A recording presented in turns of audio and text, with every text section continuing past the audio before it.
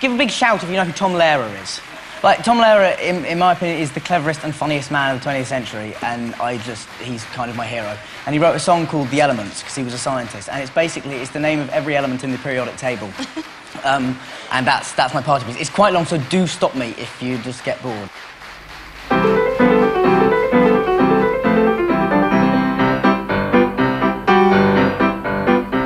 There's antimony, arsenic, aluminum, selenium, hydrogen and oxygen and nitrogen and rhenium, and nickel, neodymium, neptunium, germanium, iron, americium, ruthenium, uranium, europium, zirconium, lutetium, vanadium, and lanthanum, and osmium, and astatine, and radium, and gold, actinium, and indium, and gallium, and iodine, and thorium, and thulium, and thallium.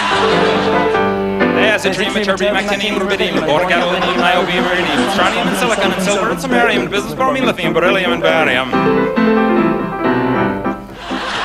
There's holmium and helium and hafnium and erbium and phosphorus and francium, fluorine and terbium, manganese and mercury and molybdenum, magnesium, dysprosium and scandium and cerium and cesium and lead, praseodymium and platinum, plutonium, palladium, promethium, potassium, polonium, tantalum, technetium, titanium, tellurium, and cadmium and calcium and chromium and curium. There's gold and californium and fermium, berkelium, and also mendelevium, einsteinium, nobelium, and argon, kryptonium, radon, xenon, zinc, and rhodium, and chlorine, copper, cobalt, copper, tungsten, and sodium. These are the only ones of which the news has come to Harvard.